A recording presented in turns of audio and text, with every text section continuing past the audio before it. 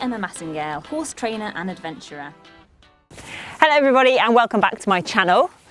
Well, I should say welcome back to myself to my channel. It's been so long since I posted any videos. I do apologise for the fact I haven't posted anything in absolutely ages.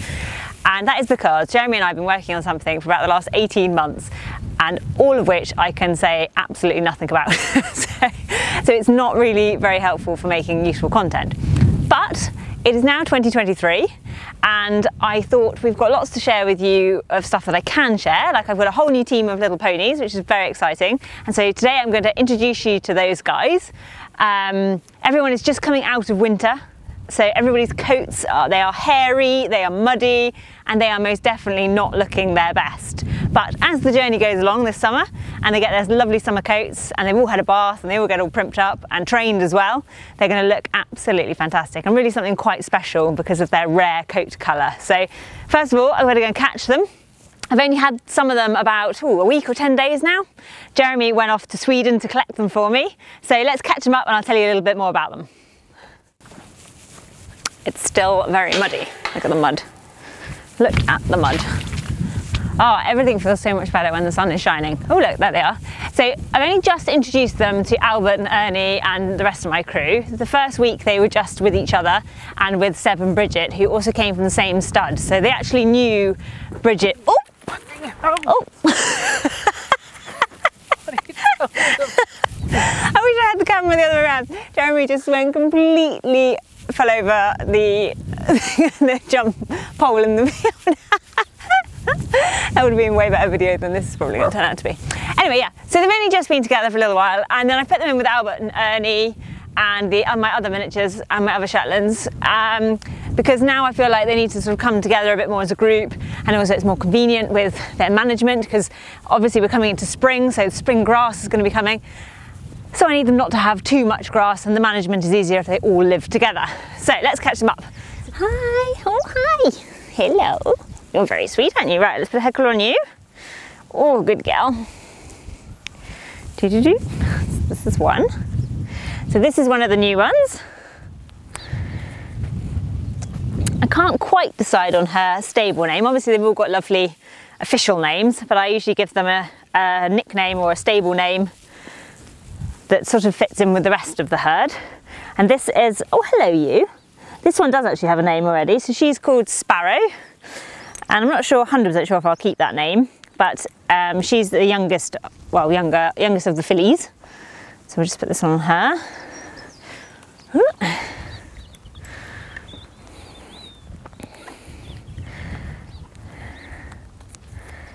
Okay, that's you.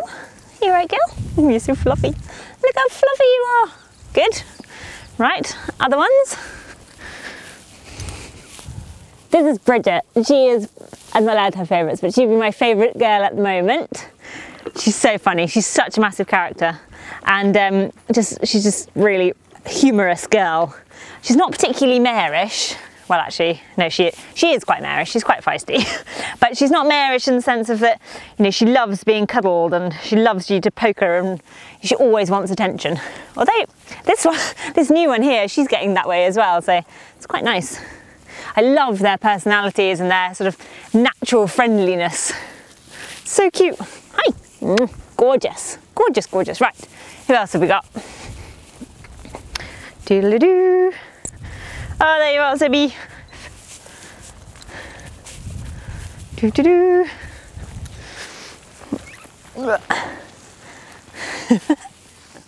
This is Seb. So Seb is the first one I had. And so he drives and he's the one I do my skiing behind. He was a stallion, but we gelded him last year because they were all a bit of a pain as a stallion. They were all fighting a lot and biting each other, and he kept getting hurt. And I thought we were gonna have ponies with missing ears and things. So I gelded them. And then we need one more. Oh, there she is, hi. Hello you.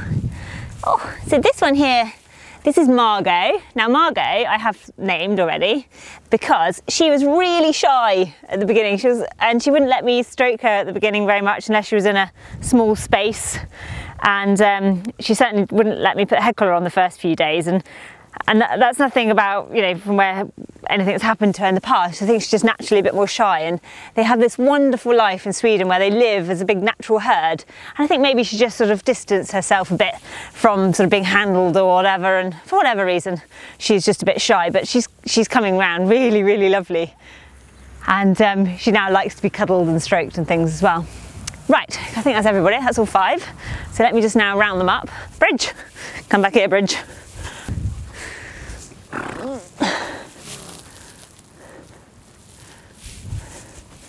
Stan likes to be involved in everything. Bridget was loose. As you can see, they're all a little bit feisty at the moment. You know, they're a bit tetchy of each other, and they're all a bit, and that's perfectly natural. You know, you would expect that. They're all just coming together. There's a lot of herd politics and stuff to sort out, and I'm not worried about that at all. Something I'll just let them sort out as we go along. Now let's see if I can get the right ones out. 1, 2. Stan wants to be involved with everything. 3. Come on, go. 1, 2, 3. Come on, say. Come on, go. So I'm going to tie these guys up. Now, tying horses up is like probably one of the most important skills any young horse or pony can learn, because it's not just about being tied up here at home, it's about standing in the lorry or trailer, it's about being patient when they're working in whatever form they're going to work in later on. So it's a really useful skill. And what I'm going to do, because I have got Seb and Bridget who already have more skills than the new ones, I'm going to use them to help me a little bit. So I'm going to tie Seb right in the middle, because he'll work as a bit of an anchor, and then I won't have the 3 new ones all faffing and messing about. Hopefully Seb can help just break that up a little bit, and he'll just stand there and go to sleep and eat a bit of hay. So we're going to put Sebby here. Come here, guys. And then I'm going to put Bridget on the outside, so right down here on the outside. You 3, hold on, we're in a knot.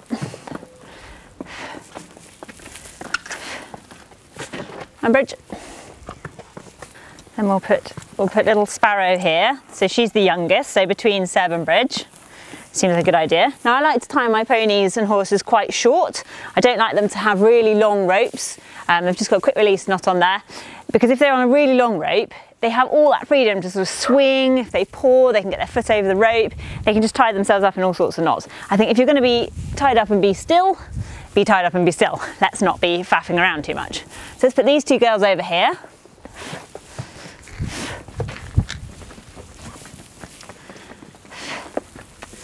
And here, my little cherubs. Now this is the first time they have ever been tied up, so I'm not quite sure, you know, they haven't got a lot of skills in that yet. So let's tie this little one here. Here you go. Tie her up there. And then I'm going to tie little Margot on the outside. Now Margot is definitely the most sort of shy, and probably, let's just say, the most nervous of them all at the moment. That doesn't mean to say she's always going to be, it's just how she is right now. So I'm going to tie her on the outside, and then hopefully she won't feel too trapped. She'll have a bit of space to get away from the others as well, and just feel more comfortable out there. From what I know about them so far, this is setting them up the best order I know to give them the best outcome. And obviously the outcome I want is that they just relax and let me do a bit of work on them and not get too faffy and stressing and moving up and down and around. So we just want them to relax. I absolutely love this colour. It's like my absolute favourite, not only because aren't they just going to blend brilliantly with the mud in the winter, but also because it's really beautiful. But it's actually, they're called Silver Dapple, that's the colour, and it's actually a dilute gene on a black base coat. So it's a dilute gene on a black pony, so they could have easily been born just plain black, but they're not. They're all lovely and silver, and Silver Dapple means they've got this, well, it will be white when he's clean. He has a lovely white mane and tail and this dark chocolate colour. Now they can have more dapples. I'll show you over on Bridget. You can see here she's got a much more dapple-y coat. Now they've all still very much got their winter coats at the moment. Oh look, come here Ping Pong. This is Ping Pong. She's a chocolate silver dapple dachshund. Look how cute it is, look. Look how cute it is. So much cuteness. I'll introduce you to all the dogs another day. feisty, look, she's going to give Seb a hard time. Seb, are you scared of her? Is she scary? And you. Right. Do. Boy, Sebby, good job. I'll put some pictures in here of Seb and Bridget last summer so you can see what they look like when they've got their amazing summer coats. Obviously at the moment they're very hairy, I mean their coats are really thick and they've been turned out with no rugs on as well, so they are not looking at their best at this precise moment, but they do look absolutely beautiful in the summer months.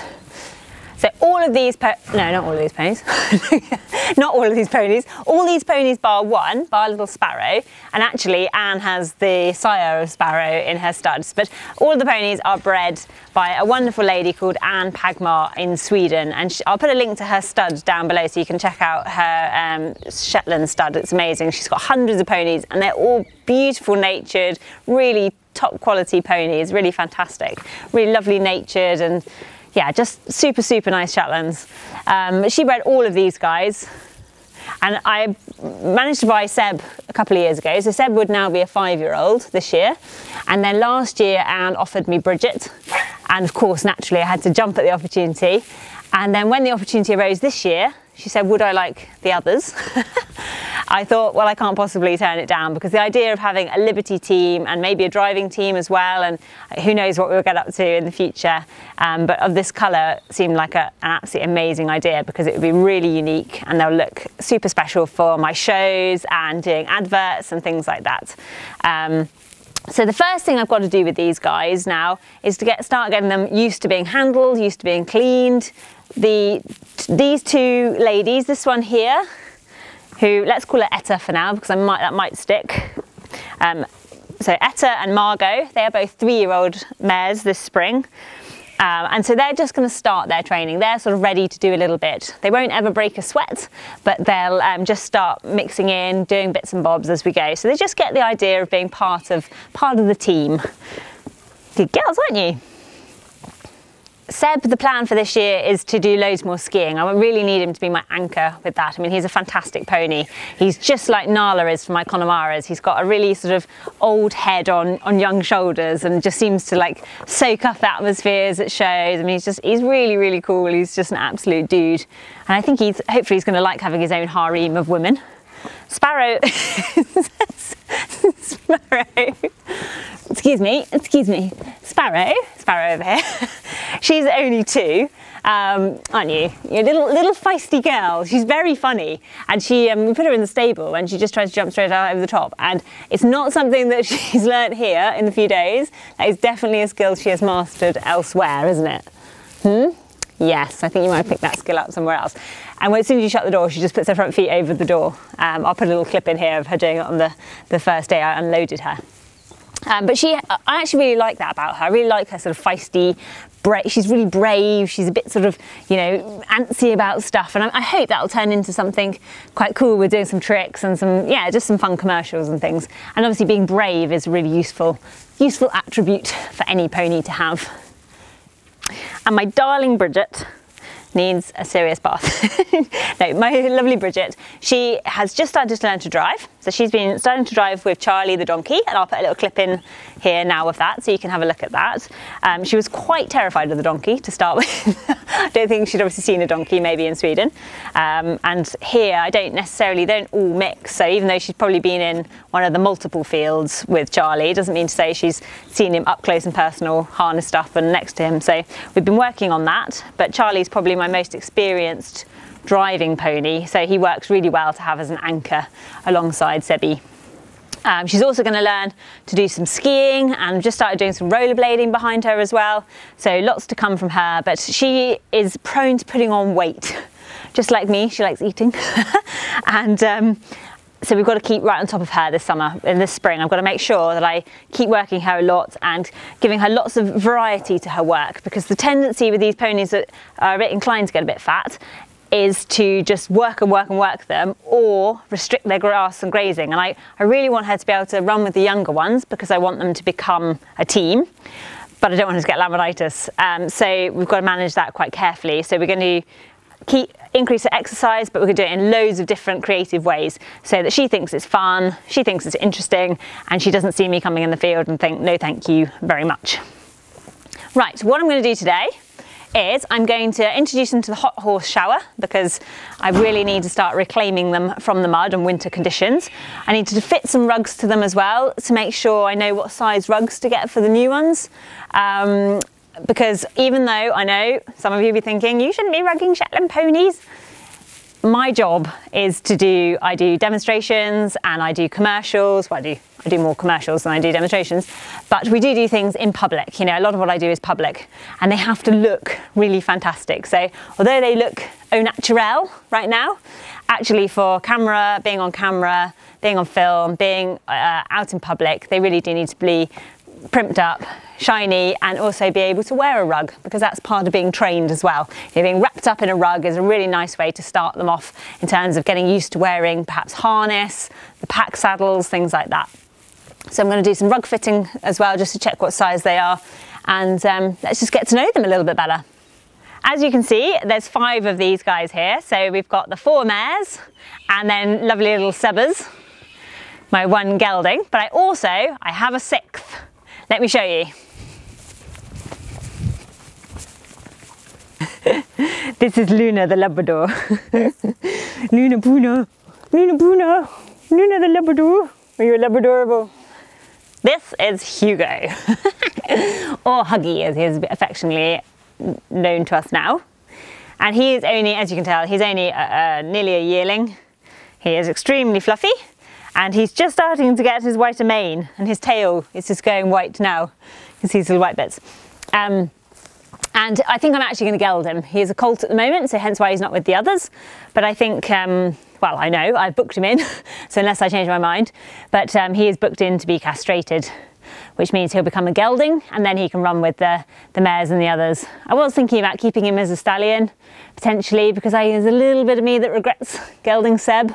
But I think probably looking at the bigger picture, they have so much more fun as a gelding because he can just rag around with the rest of them, and you know it's hard to have just one stallion. So unless I go and get some mares as well, and then we start doing the whole breeding thing, I don't want him to live on his own. And he is quite colty already. I've got him, he's living with Claude at the moment, and that's only because Claude was a stallion until last year as a 5-year-old, so he's able to cope with his sort of bitey, colty boy games that they do.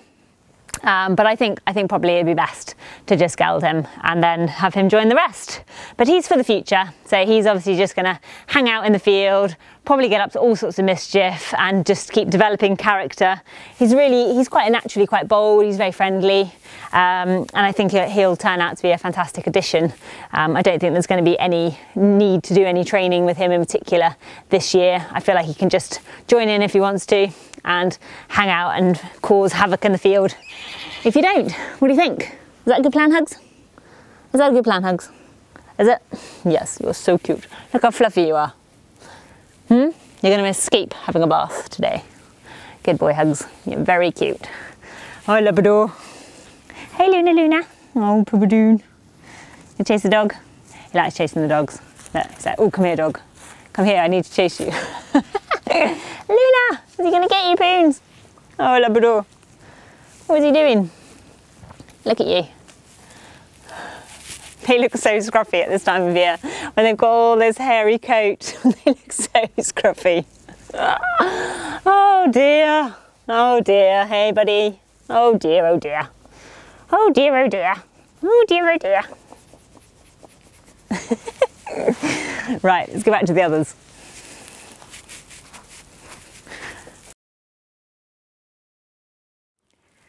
A couple of weeks ago, when Anne really kindly offered me the other girls to join my herd so that I could make a team of these lovely silver dapples, I thought, well, it's quite difficult to get transporters to bring them over and it's really expensive. And so I thought I'd drive over myself and go and pick them up from Sweden. On a map, it doesn't look that far. It's just, you know, go to Dover and then sort of north a bit and then right a bit and Bob's your uncle, you're there.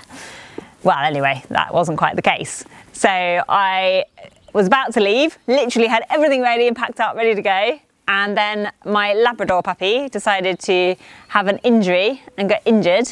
And so then she was on 3 legs. And then I was panicking about leaving her because the puppies are all a little bit needy at the moment. They need me. And so Jeremy very kindly literally with no notice whatsoever. Jumped in the van and trailer and then set off on this epic mammoth journey all the way to Anne's, and I think it was quite a trip. It's quite a road trip. I think it took him sort of 2 days to get there because it's actually a very, very long way. And then he had a lovely time at Anne's, seeing all the ponies and looking at all the stallions, and she's got, I think, well, between 30 and 40 foals due this spring, so that's an incredible number. And she's got these sort of lovely fields where I think Jeremy went to help put out some hay and just doing some normal jobs, but having a look at what it's like having a stud farm over in Sweden. I was really disappointed I couldn't get there, and I'm going to have to fly over there this spring when she's foaling, I think, to go and have a look and see all the new Shetland foals that are born. But then he managed to pick them up. He picked Sparrow up on the way, and then they went up there and had all their vets inspections and all that sort of boring old paperwork stuff that you have to do. Lots and lots of paperwork to import horses into the UK now. It's actually quite a difficult process. I ended up using an agency called Shelley Ashman Agents, and they are absolutely brilliant at doing all the logistics. They sort out the import papers, you have to pay VAT, and you have to do, it's all, you know, lots and lots and lots of paperwork, which I won't bore you to death with, but just know it is not a simple process. It's very long-winded. When Jeremy got to Dover, we heard that there was going to be a strike the next day, so we had to quickly make a decision to just jump on the ferry, the only ferry we could get hold of. I was on the phone to all these ferry companies to try and get a booking, and we managed to get a booking with Irish Ferries to come over so that we could get back, because we didn't want to get stuck over in France for an extra day. He'd already by this point been away about a week. And so anyway, he got back, and the ponies, we unloaded the ponies, and they travelled so well. I mean, they had so much space in the trailer. They could all eat, drink, they could lie down if they wanted to, because naturally they are quite small, so they were able to be put into compartments, and they all travelled really, really well. No side effects from the journey at all. They've all travelled really well. My next job on my list is to start washing these tails. Now, Seb, being a gelding, as you can see, the end of his tail, I mean, his tail is very dirty, just through the mud. Like, you can see all the mud where it's been dragging in the mud. I like them to have long tails, and I do wash their tails really regularly. Believe it or not, I have washed this within the last 10 days. So it's just because we've been so wet and muddy here this winter, it just keeps getting re-covered in mud. But as you can see, his tail isn't stained, and when I wash it in a minute, you'll see it'll go lovely and white. Their tails go absolutely bright white, their manes and tails do. Now, the difference, we've got mares. Now, mares, look at this colour. It's like yellow, it's stained, it's gross. It is actually really grim. And most of my horses are geldings, so they don't pee in their tails, whereas the mares all tend to pee in their tails, which makes them very stained, this colour. So I'm going to have to use some special shampoo to try and lift it. And if anyone's got any tips, I feel like I'm going to need them. If anyone's got any tips on how to take out the staining in mares' tails, because if you look at the top, it's lovely, you know, it's going to be that nice white, because you think this is just dirt, this is natural dirt, whereas this is naturally peed on. But I would like it to go all this colour, you know, I want it to be all white and lovely. So at the moment, my theory is to use NAF Show Off shampoo, which is designed for greys, and which is what I use on all of my Connemara's, and it's absolutely brilliant. Like, one wash, they can go from looking like mud monsters to show white ready, and in one wash. So I'm going to go for it with that. I'm going to use that today, try and get their tails a little bit whiter, and I think I'm probably just going to have to wash them like every day for 2 weeks or something like that, and try and get the staining out. But if you have got any tips or anything that you use that is really, really good and works well, can you put it in the comments, because I might need some more help. Let's get started, let's get them cleaned up. If you have horses, you need one of these. This hot horse shower, I don't even know, I can't even begin to imagine how I managed my life before. It's the best bit of kit, because horses don't like being washed in cold water any more than I would, or you would, I'm quite sure. If I ran after you with a cold hose, you'd soon be running in the other direction. And horses are no different. So if you want them to stand nice and still and be washed regularly and enjoy having a bath, I highly recommend getting one of these. Just takes a normal 6 kilo gas bottle. The gas lasts ages, and it's just really effective and brilliant. Another top tip, if you're washing horses, use exfoliating gloves. These are just normal, cheap, human exfoliating gloves, but they're much better than a sponge or using a brush, because you can really pour the soap onto your hand And then because they're a little bit coarse, you know, for exfoliating, you can really rub it in really well. And yeah, brilliant bit of kit, especially for horses like washing around their ears and their face as well. I'm not going to do that today with these guys, but like all my big horses, you know, when I wash them, reach up around their heads and ears and eyes, and you can really, you know, be really accurate with them. And it's like them having a little scratch and they enjoy it, rather than attacking them with a bit wet sponge and not being able to get much off. I'm going to start by washing Sebi because of the noise and everything else. These guys have not ever met the hot horse shower yet, or heard it or experienced it, and obviously it makes a bit of a hissing noise when the water's coming out. So by doing Seb and Bridget first, they'll get an idea for the noise, and then I'll just quietly do those other girls there.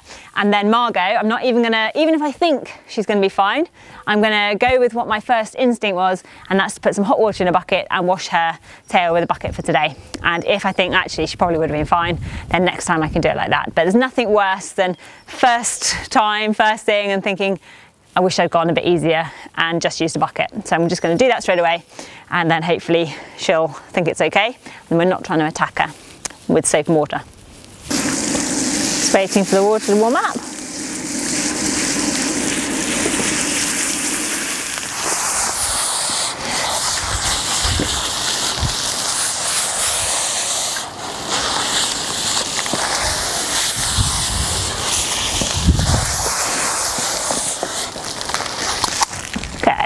I'm just going to go along and put a little bit extra, rub a little bit extra into each of their tails now.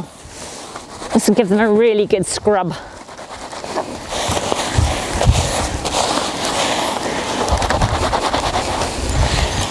So little Margot, I'm just going to dunk her tail in the bucket, slightly less terrifying. Good gal. And then just drip some water out around the top there. Good gal. Good gal. It's okay.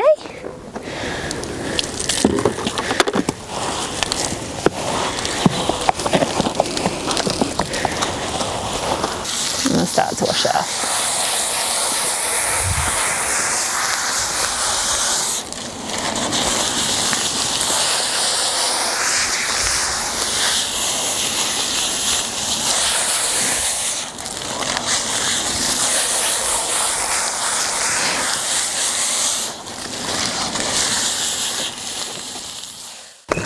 Just rinse the last bits off Margot.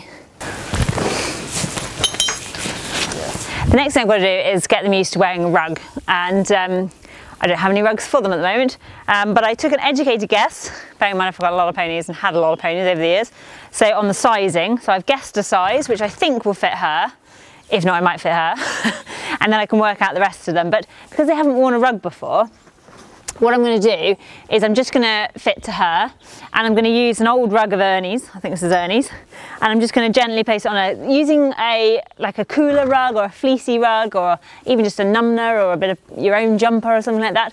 Is a good place to start, because you don't want to sort of terrify them into wearing one. So I'm just going to gently put it on her and see, and give a little stroke with it, and then just put it on her. It doesn't matter if it doesn't fit. It's more about just making sure that she's not going to mind, because I don't want her to have a panic. And as you can see, that is too small, but she doesn't mind. So I feel happy to just fit the other rug to her.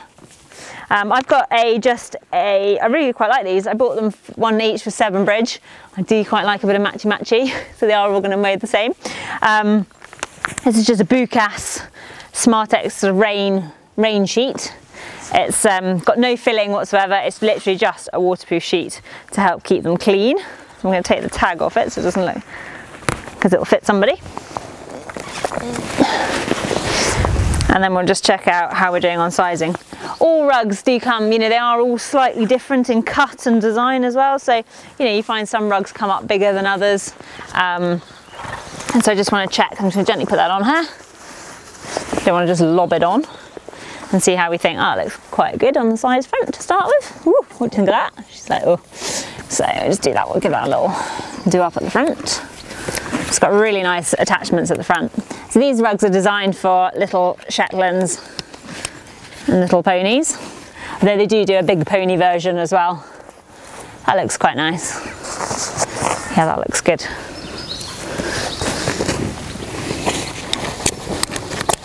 This is actually a 4 foot And because she's only a 3-year-old, she will grow a little bit more this summer and fill out a bit more as well. So I think that looks quite a good fit on her. It's quite nice, comes down nicely, and it's got plenty of room over her backside. But I don't like them really tight. So I think that's a perfect size for her. Good girl.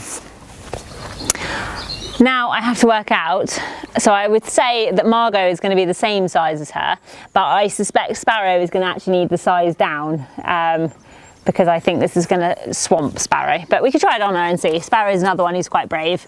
I'm not going to chuck it on Margot because I do need to do a bit of training with her away from being tied up to just make sure she's okay with it.